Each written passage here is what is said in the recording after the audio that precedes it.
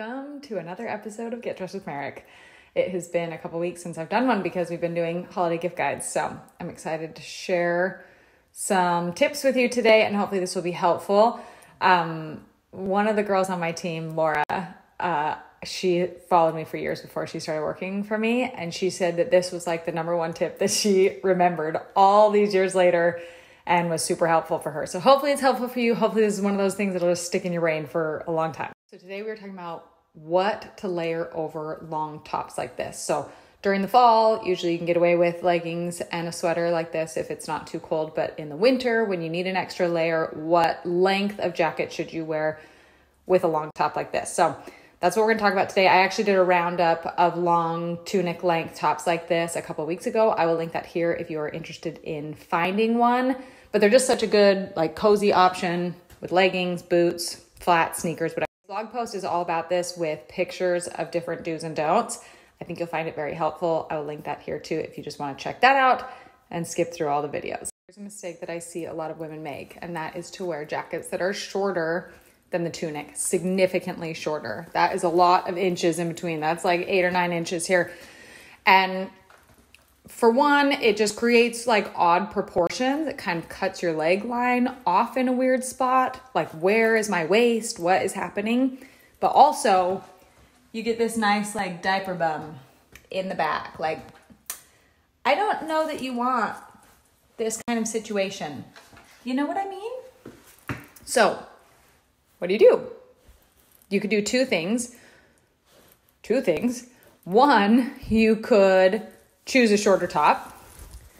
If your top was not like heavyweight, you could tuck it, you could knot it, and have your top be the same length as your jacket, or you could choose a longer jacket. Let me show you that option too. Okay, look at the difference here when you have a longer coat, and you can do a shorter coat that is the same length or similar length to your tunic. That's totally fine. But see how this just totally changes my silhouette? No saggy diaper in the back. And you can still have the long tunic, but it doesn't create odd proportions. Bonus points for a jacket that creates some shape here. This is called a dress coat, where it has the shape of a dress. It has these seams that come down right here that give it that hourglass silhouette and then flare out. That's extremely flattering to give you a shape. Some coats are just straight down.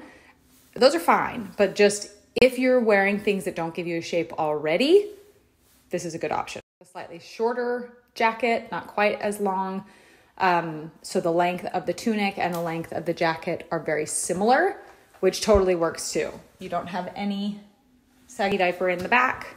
You have some shape here from the jacket, and your proportions look correct here.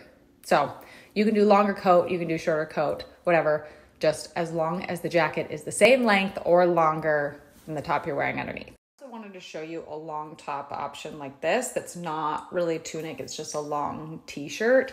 This is very lightweight, but I want to show you with the shorter jacket because the same issues come up. Let me show you. It's not such a difference in length like the tunic was. The tunic was several inches longer, but you're still getting this tire of a T around your waist. It just creates this tire, which is just not, it doesn't do anybody any favors. It cuts off your leg line. It just creates odd proportions.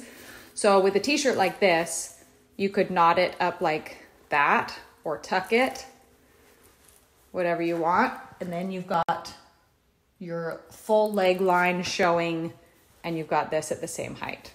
That's not staying, but you know, do a real knot. Just can't do it one-handed. Here it is with the shorter of the long jackets.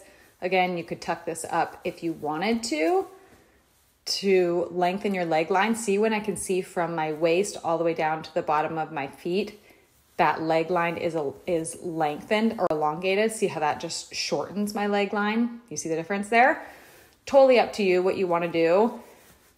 Personal preference for sure, but just as long as the length of your jacket is longer than the length of your top, you're good. Here's one more option just to show you with a thicker coat, because all those other coats were a little more fitted and sleek. This is obviously a very puffy coat. But the length here is very similar to the length of the jacket, and it totally works. Yes, you can tuck it. if you want to elongate that leg line, but it's absolutely not necessary. So if you have, just as long as it's the same length or your jacket is longer, you're good to go. Got it? I hope those examples were helpful. I have more examples in the blog post, some graphics if you want to pin them on Pinterest so that you can remember, whatever you want. And then I'll leave a question box here if you have any questions specifically about layering jackets over long tops. If not, I'll see you next week.